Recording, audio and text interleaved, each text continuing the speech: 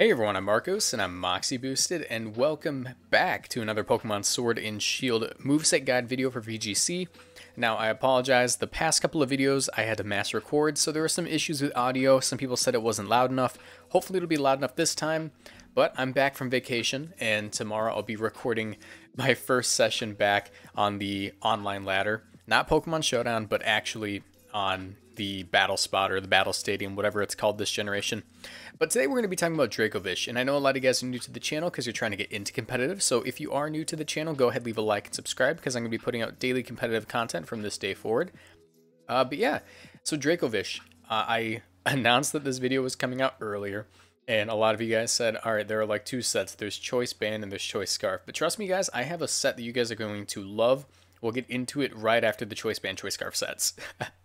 Alright, so the first set we have right here is the Choice Band set. Now, I guess I should go over what makes Dracovish so insane. Dracovish literally has a move. It's a stab water type move, 85 base power, that doubles if you go before the opponent. So Choice Scarf already looking like an amazing option. But if you can manage to outspeed your opponent with the Choice Band set, you're going to be doing insane damage. This Pokemon thrives in the rain. It's absolutely ridiculous. Along with that, it's got, or I guess I should go over the stats real quick. 90 HP, 90 attack, 100 defense, 70 special attack, 80 special defense, and 75 speed. This thing also has the ability Strong Jaw, which will boost biting moves like Fisheous Rend. And it is a water dragon type, so that means it has two weaknesses. It is weak to dragon and fairy. So defensively, this thing's a monster. It's able to ×4 resist water moves. It's able to ×4 resist fire moves. It's just so good. But of course, it's lacking in that speed, so how are we going to outspeed and get out and get off that huge damage with Fisheous Rend? Well, running max speed on a Choice Band set is probably ideal, and that 252 attack with the Adamant Nature is going to be ensuring you get as much damage off as possible, so I guess your best bet would be to run some kind of Tailwind support, if not Icy Wind or Electro Web. So good partners for this Pokemon would be something along the lines of Corviknight, Braviary, Mandibuzz. And if you want to go with Electroweb, there's no going wrong with the Rotom forms. You can also burn things that would do major damage to it, like Grimmsnarl's Play Rough. So that's pretty cool. But moving forward, we have the other obvious set. Here we have the Choice Scarf set. It's essentially the same thing. I guess I should go over the moves too. Let me go back to that previous set. The moves, Fisheous Rend, Crunch, Dragon Rush, Iron Head. Now the reason we're running Fisheous Rend is pretty obvious. Again, it doubles in base power if you manage to go first. That is 170 base power if you go first. Along with that, the stab modifier will boost that even more by 50%. Crunch is great for hitting psychic types as well as ghost types.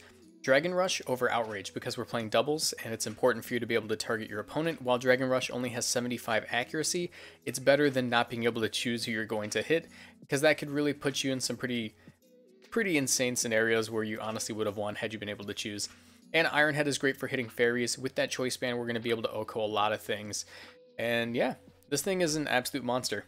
The next set is essentially the same except there's one difference. Instead of running... I forgot what move we dropped. Instead of running a Dragon Stab, I decided to run Rock Slide because Iron Head is great for just, you know, hitting fairy types. You can get the flinch, but Rock Slide being able to hit both opponents for huge damage and be able to flinch them, 30% chance is really, really good, especially since you're already going fast. Speaking of fast, that Choice Scarf will allow us to get Fisheous Rends off pretty reliably before our opponent's able to move. So there really isn't much to it with these two sets, but the set that I've been saving for last, the set that I have not shared yet, this is the Assault Vest set, and believe me when I say that, I think this might be one of the best sets I've come up with so far. So it's pretty obvious, we're going to be going for Fisheous Rends 90% of the time. Adamant Nature, Strong Jaw, Fisheous Rend, Crunch, Dragon Rush, Iron Head, the exact same moveset as the Choice Band set. However, we're going to be running 92 HP, 252 attack, 4 defense, 68 special defense, and 92 speed with the Assault Vest. And what this thing's able to do is with that 92 speed, we're able to outrun the fastest Pokemon in the format that's relevant, being Dragapult. We outspeed Jolly Dragapult if we have a Tailwind on our side or if we're +2 in speed due to something along the lines of max Airstream. We also are able to take fairy type moves, and just so you know what fairy moves we eat with this set, we're able to take Choice Spec Sylveon's Hyper Voice if it's hitting our partner as well.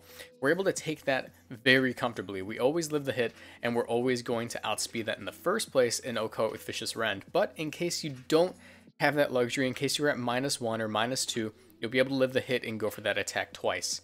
The physical bulk is completely dumped, but that 92 HP and the 68 special defense, I believe, are the most efficient ways to use your bulk EVs, especially with that assault vest boosting your special defense. It'll help you live things pretty comfortably.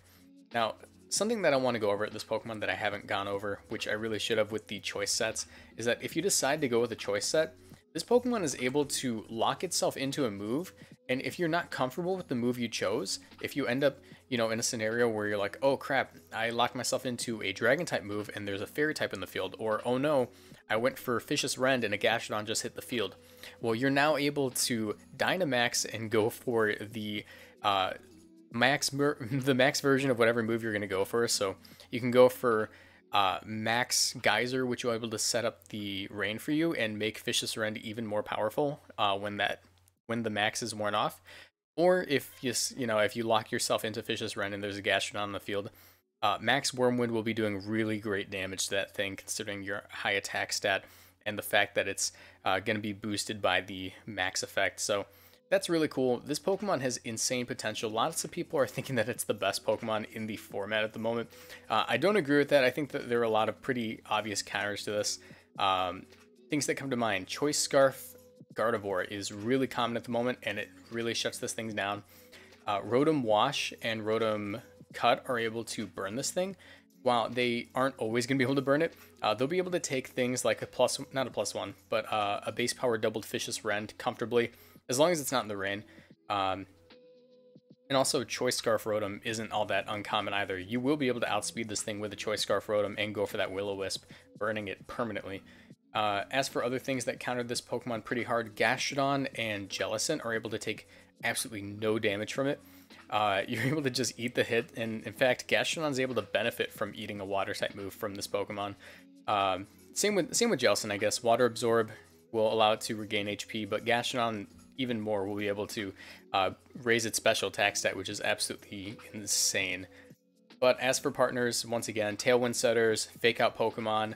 I think Grimmsnarl would be amazing as a partner for it, because Grimmsnarl will be able to set up screens, allowing it to take hits even better. And Grimmsnarl is able to spread Thunder Wave to slow down each of your opponents, making this Pokemon even faster in comparison to them, allowing you to get off insane damage with Fisheous Rend. But I think that's all I have to say with this Pokemon as of right now. If you guys have any comments on my sets, let me know in the comment section down below. If you guys think that this Pokemon is the best in the format, I want to know that too. Lots of people are saying that it's really busted, but I don't think it's all that bad. But yeah, with that, I'm going to call it, guys. Make sure that you check out all the links in the description. There is my Twitter, my Discord, my Twitch, and make sure you join that Discord, because that Discord is where I'm trying to get as many people as I can, so that way we can trade, spread around some hidden abilities, spread around some Pokemon that people are having some issues getting, and just, get some best of threes, practice VGC, talk VGC, team build together. We're doing that all in the Discord, so be sure to join that. But yeah, with that, I'm going to call it, guys. Everyone have a nice night, and I'll see you guys in the next video. Bye.